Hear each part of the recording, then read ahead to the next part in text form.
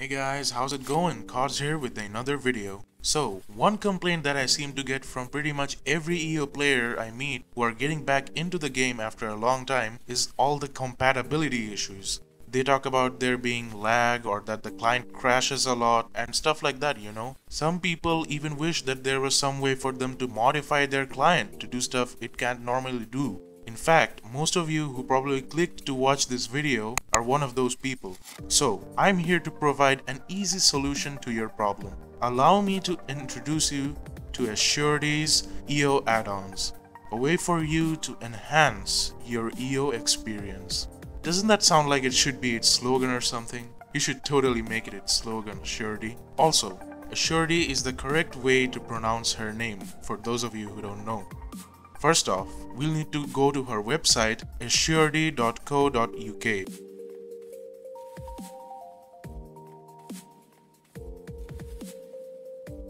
Then click EO add-ons.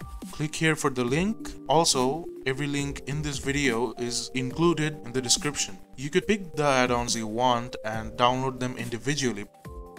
But I recommend you click this link here to download the add-on pack, which includes the basic add-ons that you will need. Another way of going about doing this is just downloading a complete fresh copy of Endless Online with all the add-ons pre-included on Addons' site. Just go to Browse All and then click the EO28 add-ons EOSurf to download it.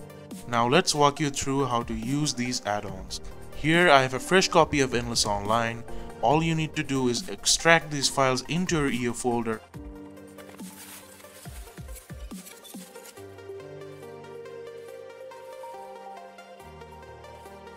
and you're good to go. But before you start the client, just delete this one Fast Accounts add-on because it'll give you trouble when making accounts. If you're on Windows 8 or below, you need to delete these two add-ons as well, since they're not compatible with your operating system. One thing that's pre-included and I think is pretty cool is EO Notify. Every time someone mentions your name, it will play a notification sound.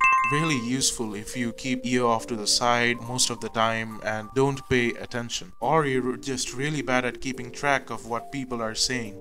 You can go to config and then open eonotify.ini and set custom names or change the notification sound. So now you're good to go. But wait, there's more. Here's some add-ons I recommend you guys should definitely get, but here's one that is a must-have for everyone. eohints.eaf. You need to get EO status first and then download this one. Once you use it, you'll be able to see the stats and ID number of every item, and the same thing goes for the NPCs. You'll be able to see their stats and everything too. Thank you Addons for making this add-on. I love it. Let me know in the comments if these add-ons helped you guys, and also if you're having problems getting everything to work. Before I end this video, one thing you guys should do is follow Addons on Twitter at AddonsEO. She updates her add-ons and makes new ones every once in a while, so you should follow her to stay up to date. While you're at it, follow me too at King of Demons. Thanks for watching, and I'll see you guys next time.